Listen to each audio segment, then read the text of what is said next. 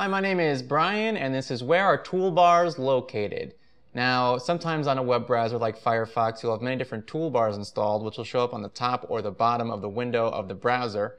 Now, sometimes this will take up a lot of space, and sometimes it'll take up a lot of memory, so you're going to want to hide or even uninstall certain toolbars.